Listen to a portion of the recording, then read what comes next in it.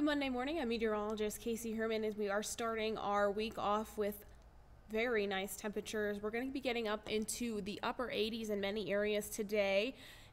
84 in Jordan. We're seeing 86 degrees today in Glasgow, flirting with 90s in Havre, a high of 88 and 81 expected in Cutbank.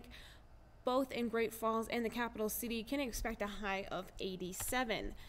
Now we are starting our morning off with plenty of sunshine and clear skies. We're going to start to see some clouds roll in later on this afternoon, and as this cold front will start to move in the evening, and then we're going to start to see these showers and thunderstorms move through the region as well. You can see some of these could be turning into a strong to severe storm here. We are seeing Monday at 11 p.m. those storms in Havre and in Lewistown, and these are going to continue to move out of the region overnight. And we could still see some showers here in the northeastern corner of the state Tuesday morning.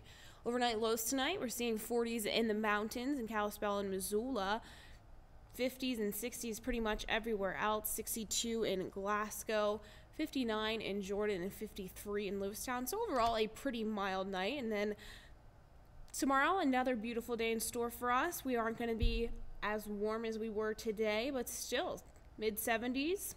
Some areas reaching 80s, so we're going to see another beautiful day. 75 in Havre, 80 degrees in Glasgow, and 70 in Cutbank. So just a mild day, and we are going to see another beautiful sunshiny day as well. Clear skies here around lunchtime and continuing into the evening hours as well.